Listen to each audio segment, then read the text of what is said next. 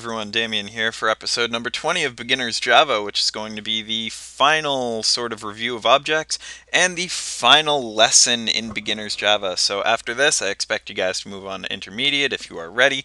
If you are not ready, or if you move to Intermediate and you find yourself lost, hit me with a message, tell me what you're missing, tell me what you don't get, so I can make more videos to go here. It's very important that you guys do that because, I am obviously the one making the lesson, so I don't really know if there's any kind of pitfalls and things that I haven't taught you. So, today we're going to be doing what's probably more simple than the first sort of lesson we did with objects. We're going to be making a simple set of dice. So we're going to go to our default package, right click, go to New, Class.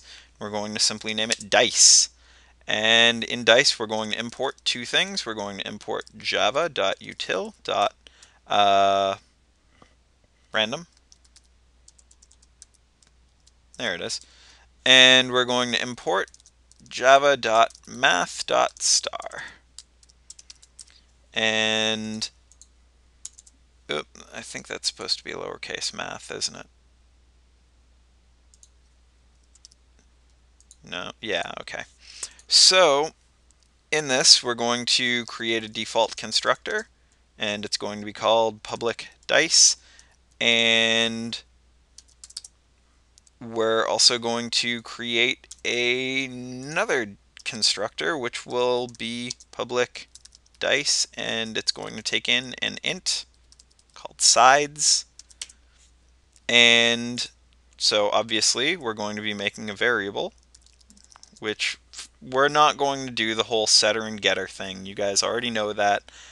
For now, I'm just going to leave everything public because I'm trying to do this quickly. So what we're going to do here is we're going to do public int sides, and that's going to be our only object variable. That's going to be the only thing that we use. So in this case, if somebody wants to create a dice object, they don't want to tell us how many sides they want, they're getting 6. Getting a normal 6-sided die. If they tell us how many sides they want, we're going to do this dot sides equals sides. And I actually made this so it would kind of look confusing. So it would be, I suppose, like a little more difficult to kind of see at a glance. A bit more ambiguity. So what this means is that whatever we call this constructor with is going to have a variable called sides. So we're going to do something like this. We're going to say dice1 equals new dice, and let's say we want a 7-sided dice. That's how it's going to come in. So sides is going to be set equal to 7, and this dot sides means that the sides variable that is contained inside of the object will now be set equal to whatever this is. In this case, this would be 7 if it was called like that. So whenever we see the word this, it means the variable or the function or the method or whatever that is contained within this specific object. So every now and again you'll get a program where you have two things that are named the same exact thing, and the way to differentiate it is using the keyword this.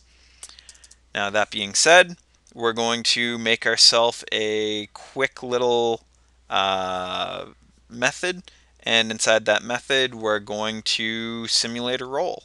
So we're going to do public roll, public int roll. I guess we'll return the value, and we don't need to really take in anything. And so it's asking us to return something. So what I'm going to do here is I'm going to set up a value called int roll, and we'll just set that equal to 0 for now. And what we're going to do is we're going to create a random number generator. So we're going to type random generator equals new random. We did something very similar to this in an earlier lesson, if you'll recall. And what we're going to do is we're going to set roll equal to, we're going to do generator.nextInt, and we're going to mod that by sides plus 1. And if you remember, what this will do is this will give us a number between, so let's assume that we have 7 sides. It will give us a number between -7 and +7.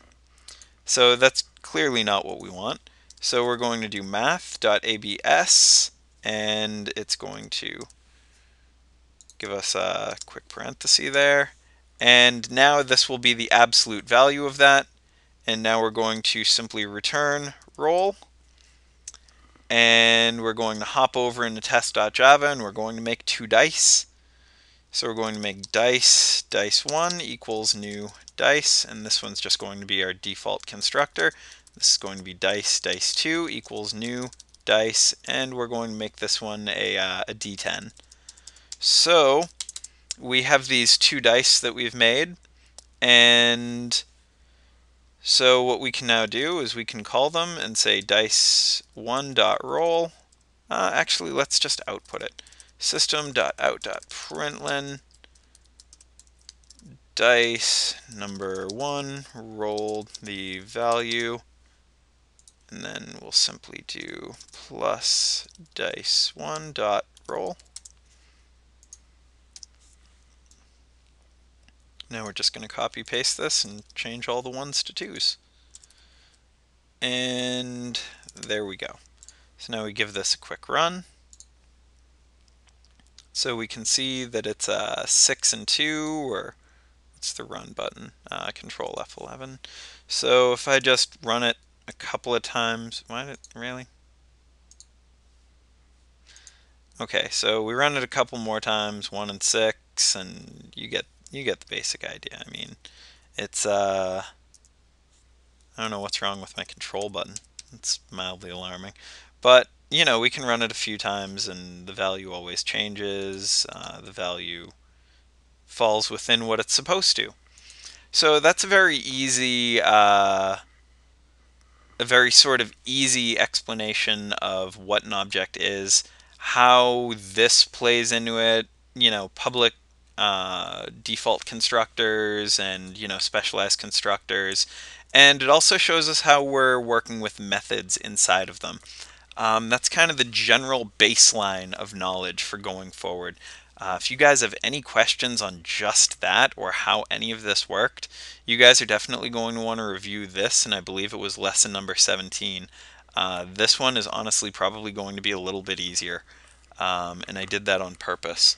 So before I say that you guys have graduated and that you've done a wonderful job, what I want you guys to do is I want you guys to take what I've taken here with just the test.java, which you can rename to whatever you want, and dice.java,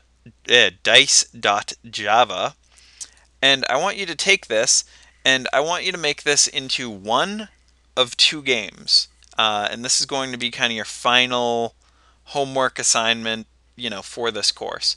So the game that I want you to make with it is either A, you can make Yahtzee, or B, and perhaps more interesting and difficult, is to make a game of craps.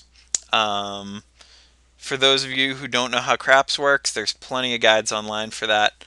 But assuming you guys are able to make that, you guys are definitely done with beginner stuff, and it's time to move you up to intermediate. If you struggle with this or you can't quite get your hands on the game logic, feel free to post below, and you know, we'll work from there. Down in the description, there's going to be explanations of both the games for you. If you have any questions, post, and good luck. Submit your homework. See ya.